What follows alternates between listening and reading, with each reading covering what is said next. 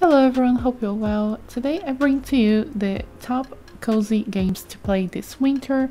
The first recommendation is Potion Craft. It's a super unique game. The gameplay is amazing. It's just there is no other game like that. Potion Craft is an alchemy simulator where you are kind of like a witch in this medieval kind of setting where you take care of a shop. You have to gather ingredients, plant in your garden. You have to experiment through this really interesting gameplay mechanic through this map to find out new recipes and new potions to craft, and then you have to talk to your clients to see what they need.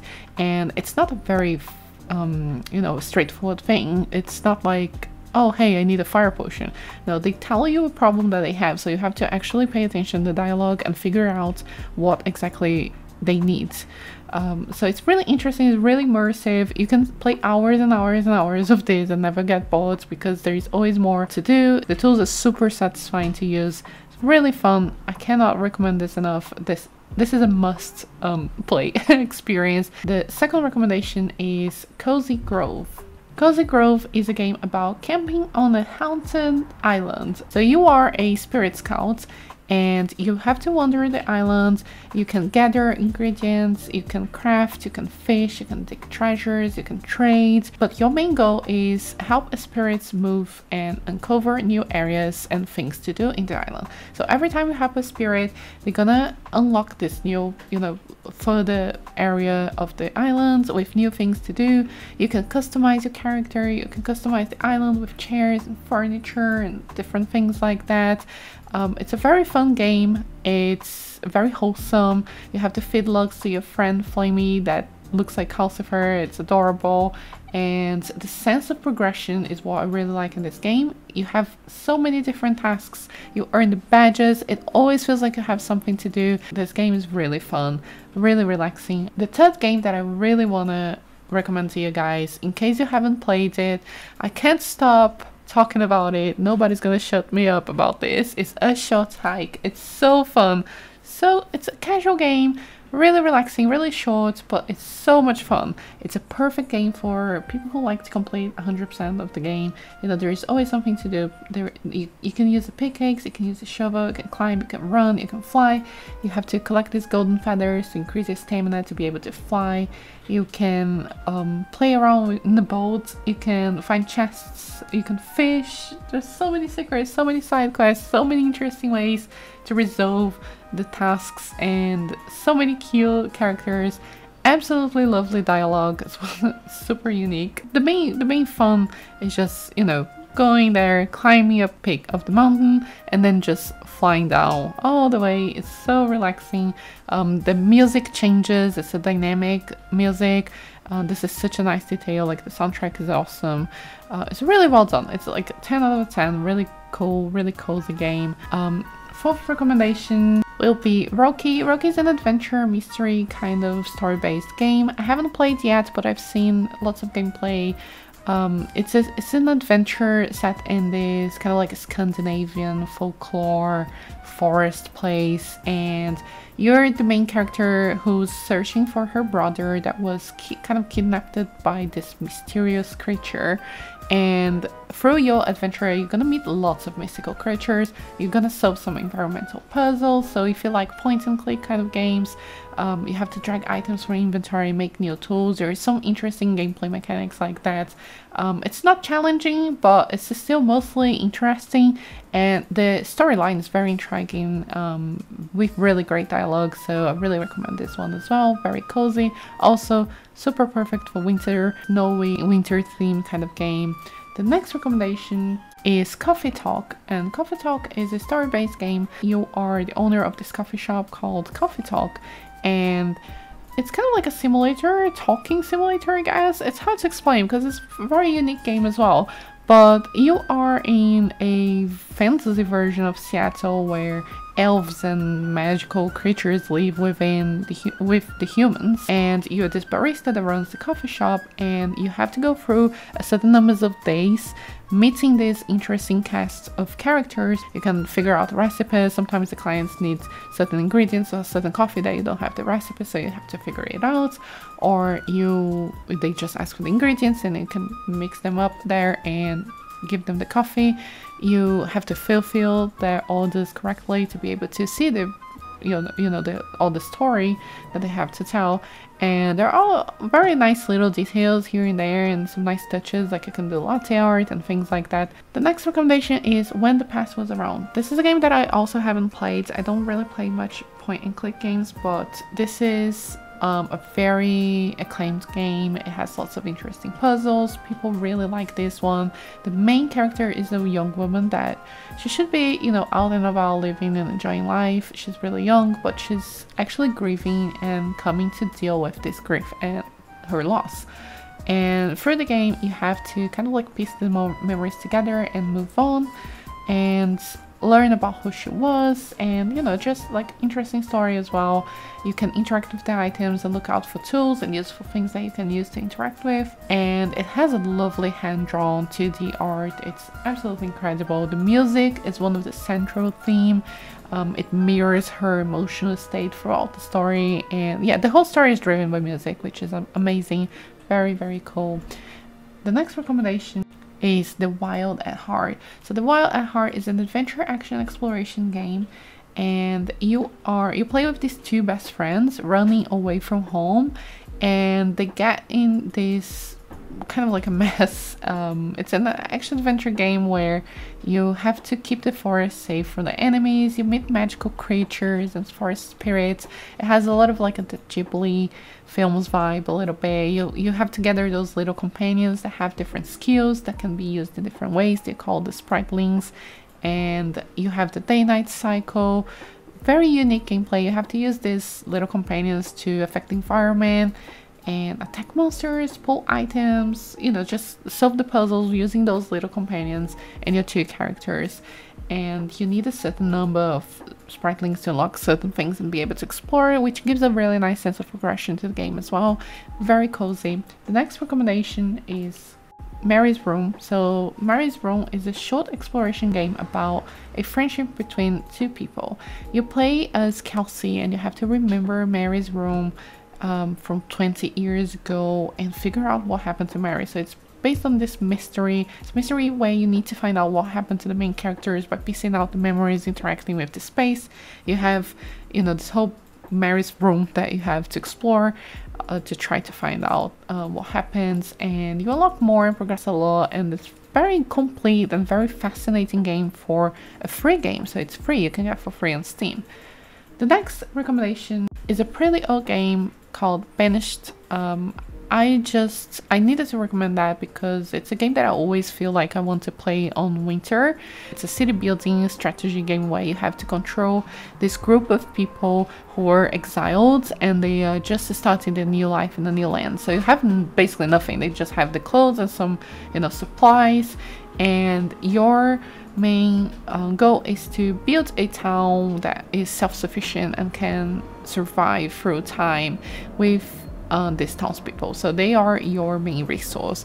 It may look a bit overwhelming at start, but it has lots of interesting different systems, and for me it fits winter really well because when you start playing it, even though you have 4 seasons in the game, first 3 seasons you just spend thinking about winter, because winter is the most harsh season. It's really hard to survive in Banished, especially when you get started. Really cool. It's addictive gameplay. You can spend hours and hours playing, managing and expanding your city. Start with these little few resources, and then you can create stations for woodcutting, church, farms, barns, hunter lodges. You just manage your resources and people to do different work. And it has incredible soundtrack, very, very cool music, very good sense of progress. You're always improving your town.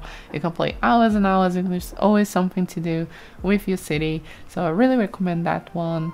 The next one is The Long Dark. The Long Dark is an bit of an older game as well. It's a survival game. It's very winter themed. You have to survive in this very, very cold, harsh winter environment with a lot of snow, there's mountains, there are many dangerous animals like wolves and bears. And after this disaster, you're just alone in this place, and you need to collect food and clothes and understand how the world has changed and manage your resources and your supplies and your stats to be able to survive as many days as you can. It's really, really cozy game, because even though it's a bit hard and you have to survive, you feel it's almost peaceful to be alone in that snowy place. You can travel, you can explore a lot, you can walk days and days, be a nomad, or you can stop at someone else's house and just live there. So you can kind of like wander around this winter themed place, and it's it's kind of peaceful, very relaxing. Next recommendation is Good Pizza, Great Pizza. So this game is extremely casual, very, very quick, kind of simple gameplay. There isn't much to it, you know, there isn't much going on. This is for people who really want just like a quick something that you can play for a very short amount of time. Just sometimes you do want to kill boredom, you don't really have anything to do. That's a good game. It's very casual. It is relaxing. Essentially it's a cooking simulator. You have to make pizzas and box them up. That's it. It grades you as how good you've done. You have to place the ingredients correctly in the right spaces. You can earn money at the end of the day and then buy new toppings and unlock new ingredients and upgrade the restaurant, add some furniture, decorations, stuff like that. And you basically see the customers' requests and you have to make the right pizza for them.